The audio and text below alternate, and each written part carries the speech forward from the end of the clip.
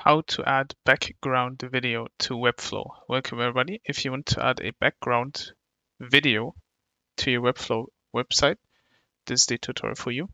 We'll start off on the Webflow dashboard and choose the website that you want to add your background video to. Click Open Designer. This will open up the editor. Now in here, what you want to do in order to add a background video is to click the plus icon in the top left to add elements. In here, you want to scroll down.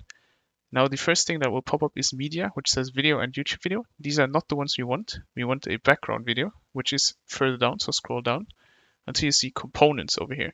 And then the first one, you can already see background video. So what you want to do now is left click, hold, drag and drop it anywhere on your site. Let's say here. And as you can see, background video settings. You can loop the video, autoplay the video, and include play and pause buttons. But what you want to do next is upload a video that you want to have playing in the background. You can then have supported formats like WebM, MP4, MOV, OGG, and files must be smaller than 30 MB. So you then hit upload video, it opens up your file explorer and you can choose your video. You can go to show all settings, which will show your settings on the right. You can then exclude the background video's content from site search results in order to not distract the SEO of your page using the video.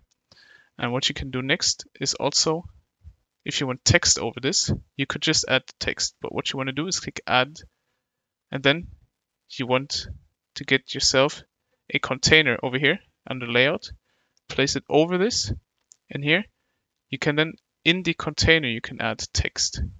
Let's say heading in the container.